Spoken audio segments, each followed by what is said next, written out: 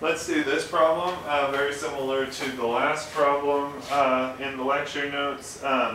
Only referring to the periodic table, how many grams does a mole of each of these molecules weigh? And how many molecules are in a mole of each of these substances? So the first one is water. So in order to figure out the mass of a mole of water, you got to figure out what the molecular weight of one molecule is.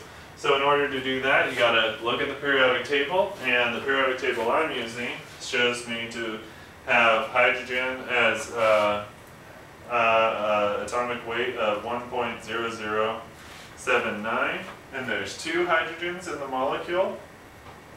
So we're going to have to multiply that by 2, and then add that to the atomic weight of oxygen, which is 15.9994.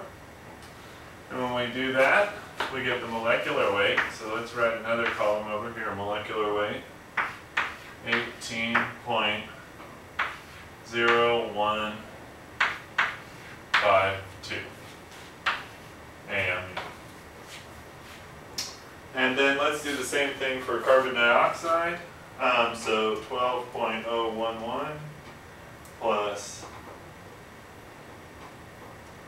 2 times 15.994.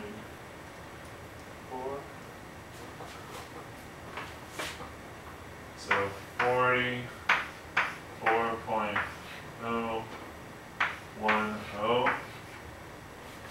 And then ammonia is 14.0067 for nitrogen plus 3 times 1.007.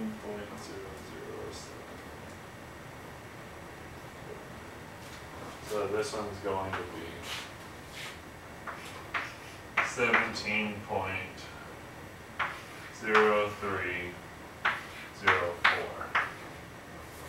AMU.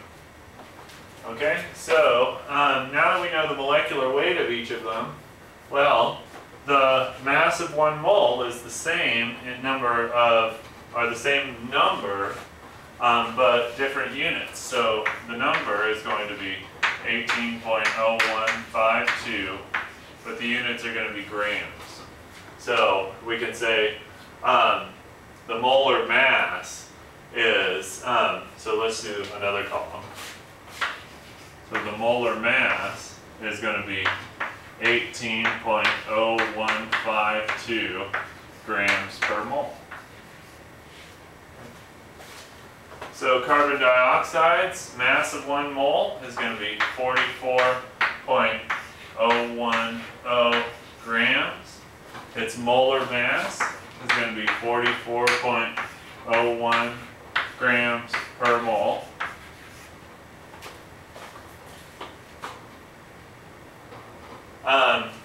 Ammonia's mass is going to be 17.0304 grams per 1 mole.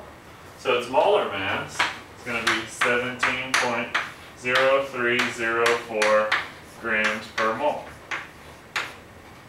And then the number of molecules in 1 mole, well, of course, that's going to be Avogadro's number, 6.022 times 10 to the 23rd molecules